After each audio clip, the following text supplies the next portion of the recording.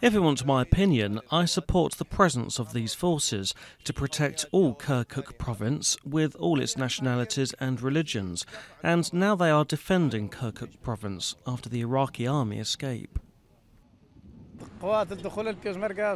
It's safer now since the Kurdish Al-Peshmerga forces came. Before it wasn't safe and there were explosions for the whole 24 hours.